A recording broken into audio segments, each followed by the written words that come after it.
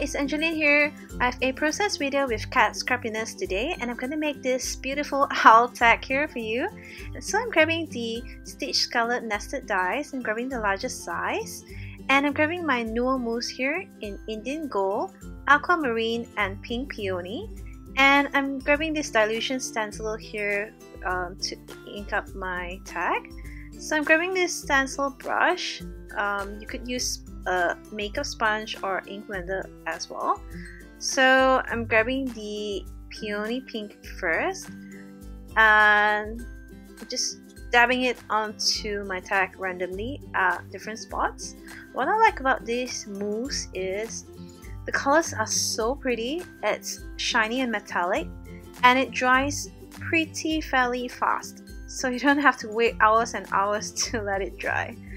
So another great thing about it is you could blend the colors and you can get new colors as well. So here I'm finally grabbing the Indian Gold and just dabbing it across my tag.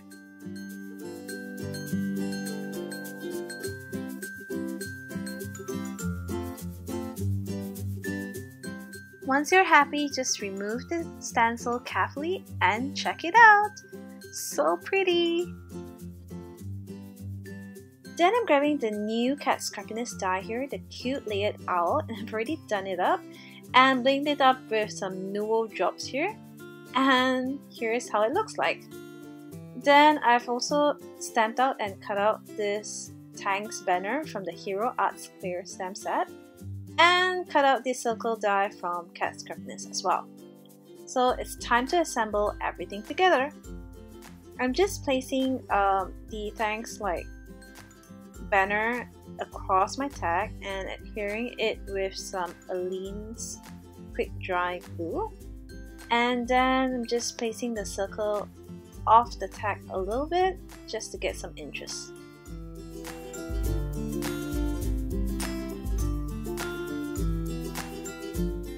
Then I'm just snipping the ends off and the circle, and it's time to pop up my owl.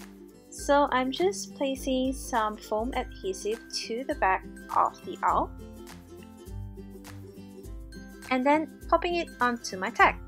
So I thought I needed a little bit more interest to the card, so I'm adding some cat Scrappiness sequins here, which is the light wood grain, and I'm using the glossy accent to just adhere it onto my tag. I'm just speeding it up, the process here, and just placing all the sequins around the stitch circle. So here's my finished tag. Hope you enjoyed this quick little technique and do try it out for yourself. Thanks for watching. Bye!